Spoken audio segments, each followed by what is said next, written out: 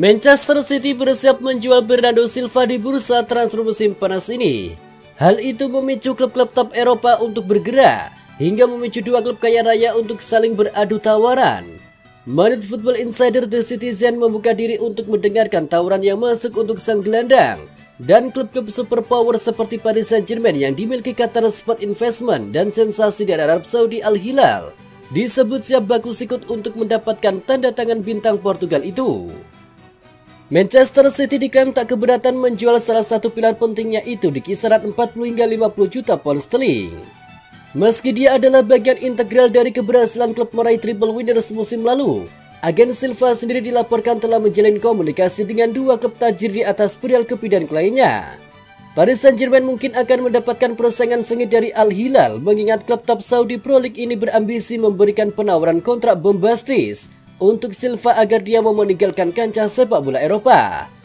Al-Hilal diklaim siap melemparkan tawaran gaji mencapai 75 juta pound sterling per musim untuk Silva, nominal yang sangat menggiurkan untuk pemain yang berkarir di benua biru.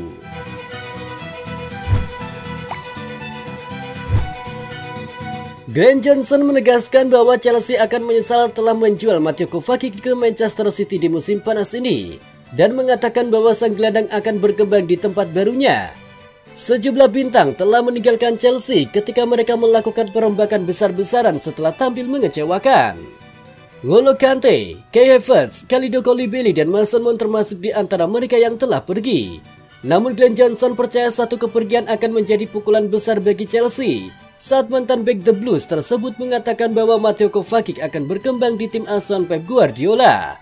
Kovacic pindah ke Etihad Stadium pada bulan Juni setelah 4 tahun di London Barat, bergabung dengan kesepakatan senilai 25 juta pound sterling.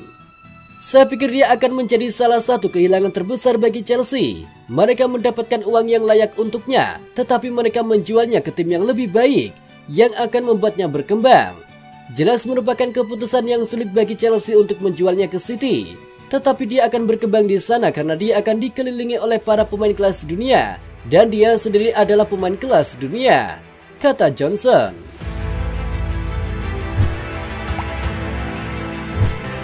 Mantan striker West Ham United Frank McAvenny menyebut Calvin Phillips hingga saat ini memilih untuk bertahan di Manchester City karena faktor uang. Phillips sendiri pada musim panas ini sebenarnya diminati oleh beberapa klub Inggris. Calvin Phillips didatangkan oleh Manchester City dari Leeds United pada musim panas tahun 2022 seharga 42 juta pounds. Namun sejak kedatangannya, Phillips belum berhasil memberikan dampak besar.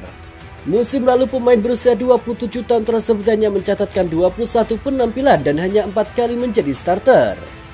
Newcastle United dikabarkan ingin memanfaatkan situasi Phillips dengan mencoba untuk mendatangkannya pada musim panas ini. Akan tetapi, di luar dugaan Phillips justru lebih memilih untuk bertahan. Menanggapi hal tersebut, Frank McAvenny mengklaim Phillips akan kesulitan untuk bersaing di tim utama Manchester City. McAvenny lalu menyebut keputusan Phillips untuk bertahan di skuad The Citizens hanya karena uang semata. Anda tidak bisa percaya bahwa Anda akan mendapatkan kesempatan satu pertandingan di setiap pekan. Phillips sama sekali tidak mendapatkan kesempatan bermain. Dia keluar dan mengatakan ingin memperjuangkan tempatnya. Omong kosong, itu semuanya karena uang, ujar McAvenny.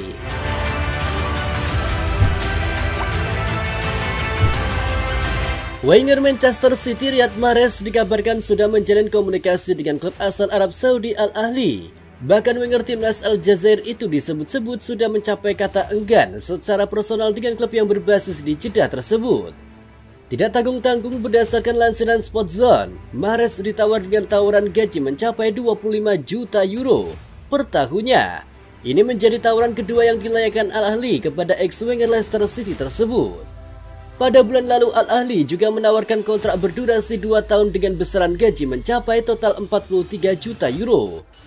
Mahrez akhirnya memberikan respon positif terhadap tawaran kedua klub yang telah mendatangkan B.Mandy dan Roberto Firmino tersebut. Meski demikian, kesepakatan personal ini tidak berarti apa-apa apabila Manchester City enggan melepas pemain berusia 32 tahun itu. Pasalnya, Mahrez masih terikat kontrak bersama juara bertahan Liga Premier Inggris dalam 2 musim terakhir hingga 2025 mendatang. Manajemen The Citizens pun kabarnya enggan meladeni setiap tawaran terkait kepindahan Mahrez. Juventus akan melakukan perombakan dalam skuadnya pada musim panas ini. Hal ini dipengaruhi oleh kegagalan mereka menembus zona Liga Champions karena pengurangan 10 poin, hingga hanya finish diposisikan ke-7. Salah satu sektor yang ingin diperkuat karena lini pertahanan kini menurut klaim dari Las Tampa, Juventus fokus untuk mencari bek tengah baru pada musim panas ini. Aymeric Laporte dari Manchester City masuk sebagai incaran.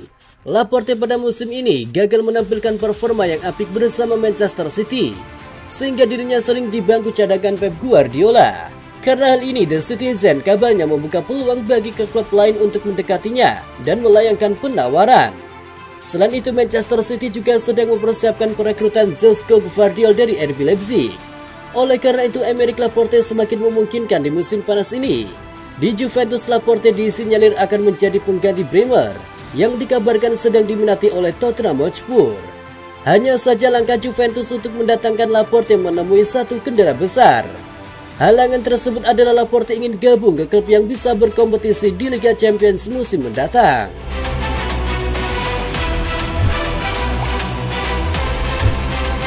Strategi tak masuk akal Pep Guardiola di Liga Champions menjadi alasan mengapa Gabriel Jesus cabut dari Manchester City. Dilansir dari ESPN, Gabriel Jesus mengungkapkan alasannya untuk pergi karena strategi tak masuk akal Pep Guardiola di laga Liga Champions kontra Paris Saint-Germain. Pada sebuah laga Liga Champions kontra Paris Saint-Germain, Guardiola menempatkan Zinchenko di false 9. Itu hal gila. Sehari sebelumnya dia tidak menempatkan Zinchenko untuk berlatih di sana. Saya berlatih sebagai striker. Zinchenko bahkan bercanda dengan saya merasa tidak enak untuk Anda. 2 jam sebelum pertandingan saya bahkan tidak makan. Jawab Gabriel Jesus tentang mengapa cabut dari Manchester City. Gabriel Jesus mengakui ia sampai menangis hingga menelpon ibunya untuk menyampaikan kabar bahwa ia ingin pindah karena tak percaya dengan keputusan Pep Guardiola di Liga Champions itu. Saya langsung menuju ruangan, menangis dan menelpon ibu saya untuk mengatakan, saya ingin pindah. Saya pulang karena dia memasang Zinchenko dan saya tidak. Dia menaruh bek kiri di posisi penyerang tengah. Saya menjadi gila. Tutup Gabriel Jesus dalam siniar tersebut.